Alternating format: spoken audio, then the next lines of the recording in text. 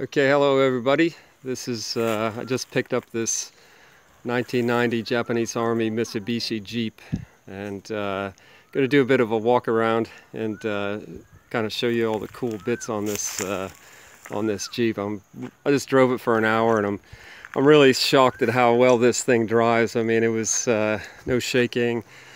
It was solid on the highway, and I also got this trailer along with the deal, and even got a wood propeller thrown into the deal and a UE tail rotor blade. What's kind of cool about this Jeep, it's made by Mitsubishi, and people don't really know that Mitsubishi made Jeeps from 1953 to about 1998 under license to Willys. And this Jeep has a 2.7 liter turbo diesel, and it puts out about 94 horsepower. The drivetrain is pretty much indestructible. I think it's got a super tight industrial style gearbox. It's got a Dana 30 front end, and it's got a Dana 44 rear end. Really cool. I'll kind of start off here in the cockpit, and also has a Dana transfer case, Dana 18 transfer case with dual sticks there for the transfer case on the floor. Has a lot of Japanese writing and Japanese placards on the dashboard. A lot more upgraded than the old antique Willys Jeeps. It has some nice seats that actually are comfortable and actually move back. The passenger side one actually flips up, and there's a toolbox under there. It's got two fold-down seats on the right, and it's got one big single folder on the left, and has a shovel on the side. I kind of like how it's got a rough look to it. I'm not really going to change that. I'm going to make it mechanically sound, but kind of keep it like a user that just pulled out of the motor pool.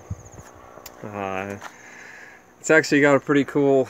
It's got 3 windshield wipers, and it actually has a hand operated windshield wiper as a backup. I thought that was pretty slick. It has a 24 volt 2 battery system, and it has I guess something you could plug into on the side over there. NVG lights below the headlights. And one way you can tell these Mitsubishi Jeeps, because they came with these headlight guards, and that's kind of the Mitsubishi style. And also under there you can kind of see the Mitsubishi symbol. It's got a tow bar. I don't think that was really put in.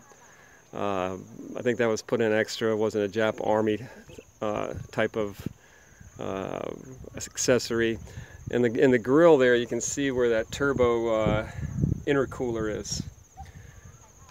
Okay, in the front we got a PTO, power takeoff driven winch, and pretty sure this is what they call a Koenig winch, but there's a Japanese placard, I'm not really sure.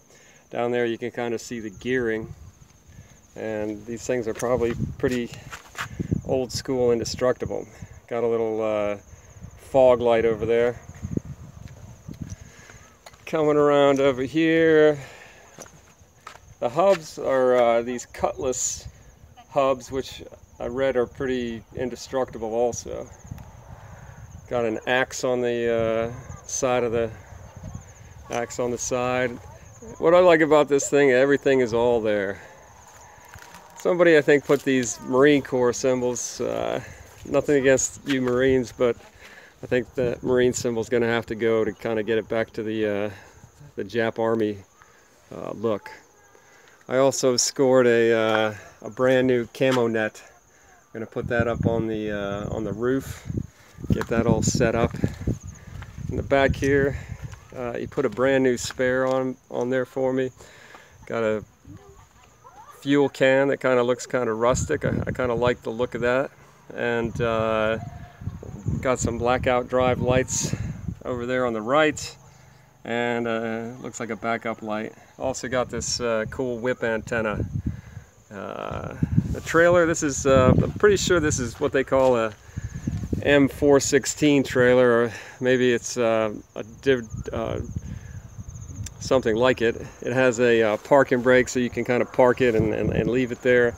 It won't roll away.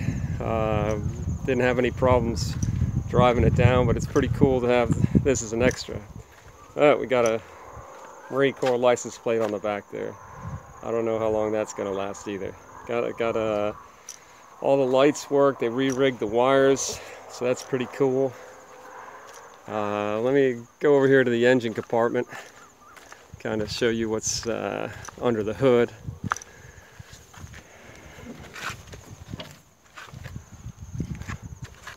I gotta unlatch it.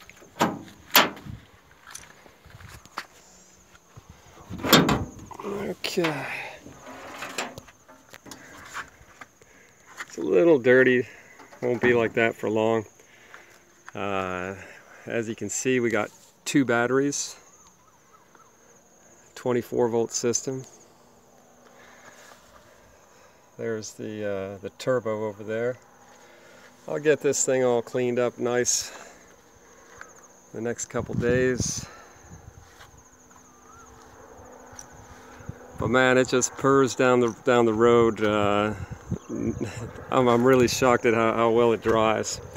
So gonna have fun with this, cleaning it up, getting a little ready for the road. But next time you see it, it'll probably be even cooler. I'm sure of that. So just wanted to give you guys a video, kind of show you this rare, hard to find kind of Mitsubishi Jeep. And until next time.